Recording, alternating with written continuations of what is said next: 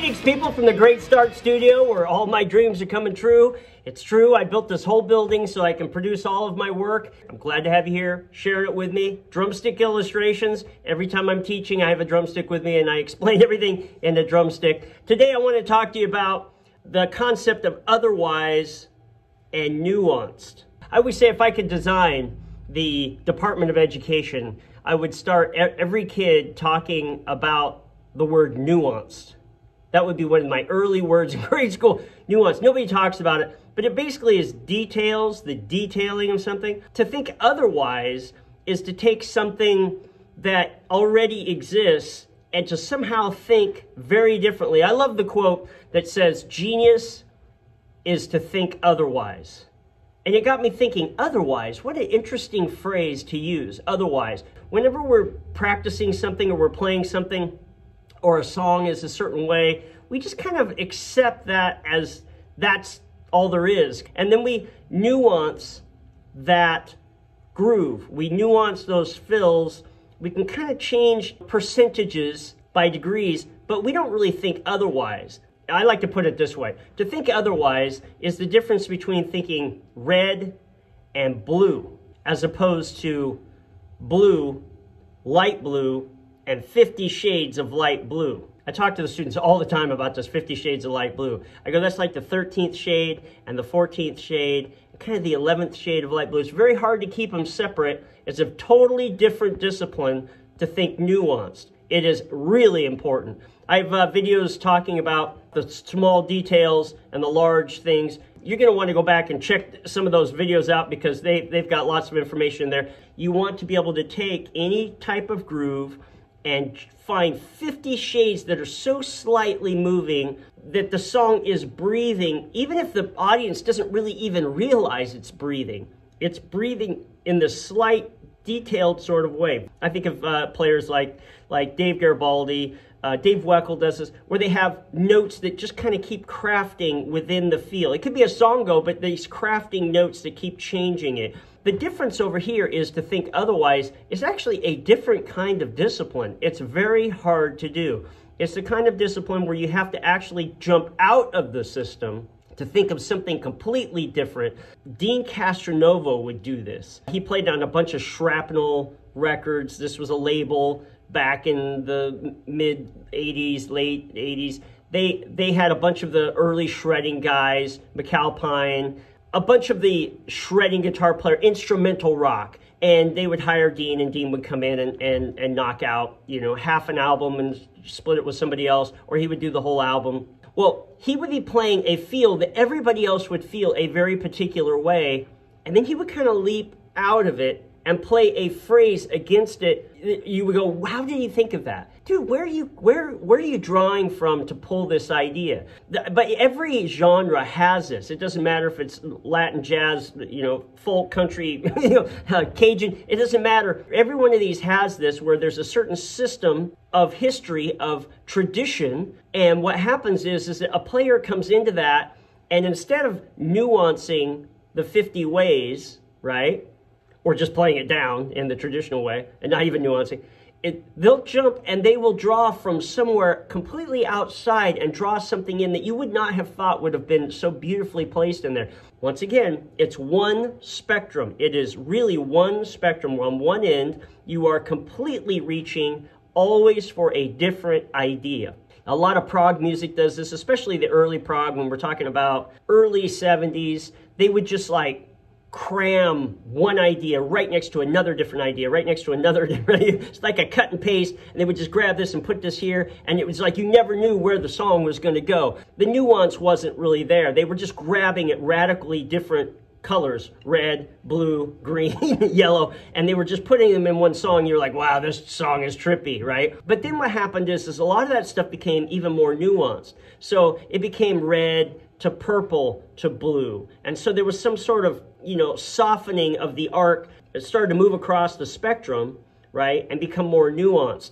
And so there are things that are just like what we call brick wall changes. You know, just all of a sudden, just like I said, you just cut and paste and you drop it in. Those kinds of ideas. When you're playing the drums and you're playing something, and it could be a style, it could be a meter, it could be a feel, and you just all of a sudden have this idea that, wow, this actually works right next to this other thing. Now, what you have to do in order to have that kind of draw, to be able to draw from that kind of experience that you've had, you have to create the experience.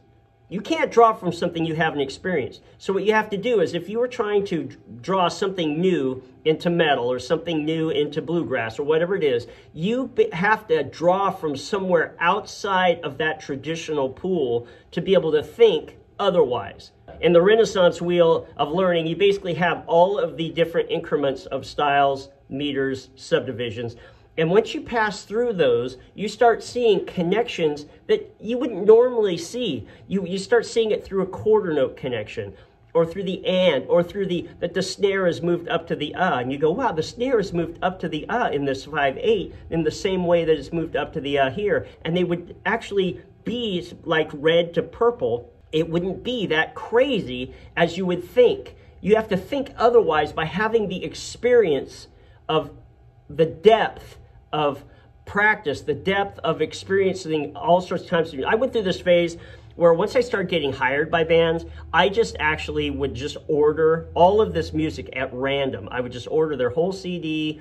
Out of every section, it was all in different styles. I'd order them out of blues, I'd order them out of Latin, I'd a bunch of things in Spanish, I'd order things, like in every kind of thing.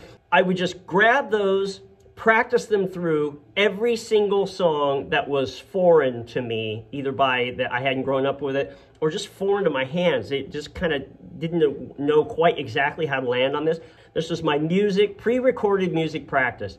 5,000-6,000 songs or something. And these individual songs went through all these different feels. They went through all the different traditional types. They could have been like an old Elvis tune that I'd never heard. I also had like a 5% or so of those were just feels that felt so good that everything magically just came together, and I went, I need to be in this environment so that I am in something that just for whatever reason is so appealing. The music and the drums all come together, the tempo, and you just want to be a part of that and make sure that that is part of your standard. That's part of this wheel. Well, when you are over here, wherever you're playing, let's say I'm playing with this horn band I get hired for, and I'm playing with it, and he likes to play all the songs in the 70s sort of way, not in the newer way, where the drums play straight through. The drums are playing straight through, no fills, no, I don't move with the horn line.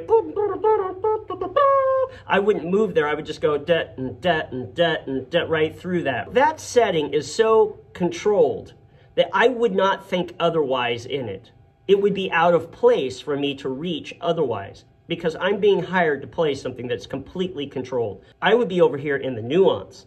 The nuance part is where I take those feels. How can I make this feel between the bass and the snare that has to be constant? How do I make this song breathe without changing that? No fills, no changing it. And you start going through kind of your ornamentation things that we do in the series, where you walk down all of your different ornaments, and those things manipulate the feel in such a nuanced sort of way that the bass player doesn't have to change, the dancers aren't changing, the band is still moving the same way, everybody feels it the same way.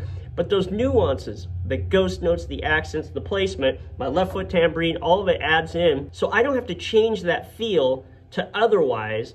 I am still grooving within that same exact feel. This is like a huge, huge thing in the spectrum. You have to learn how to, you gotta learn how to have all these variations of something without hardly changing that beat at all. We tend to like make these jerky movements, and so you want to be really comfortable with these details. It's almost like it's not even moving, it's slowly morphing into the chorus. It's slowly morphing back to the verse.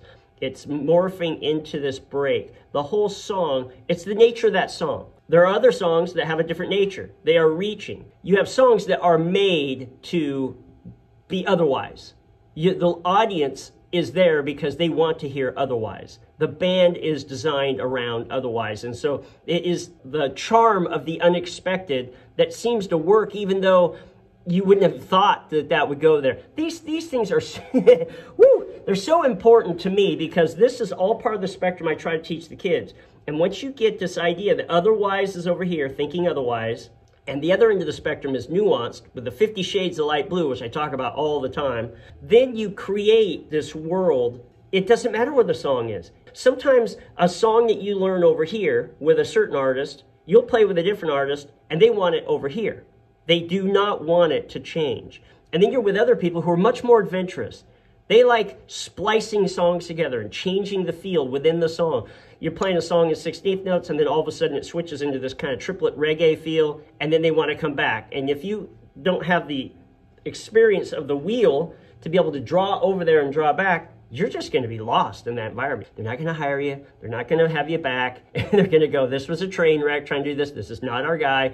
But if you have the whole spectrum, then you can jump in any one of these places and be comfortable, contribute to the music as it's supposed to be, instead of just living in one sliver of the spectrum. You cannot create nuance until you get down into details and go, what is the slightest move I can make? And you just take a groove and you go, what are 10 super slight moves that I can make that create a pulse in this that makes it breathe and grow? Anyway, I love making these things. If any of these things are speaking to you, then you're my people. I'm on the search for my people. Please go and check out the website, check out the series, push a like, comment. The last 4 things I've had 4 negative things, so I must be reaching people. I must be reaching people with my weirdness. I'm locked in a cave. I'm like some mad scientist here. So let me wrap this up. I can't, there's just too much. Oh, check this out. I have balloons for the students. So let me get at it. So from the Great Start Studio, back at it.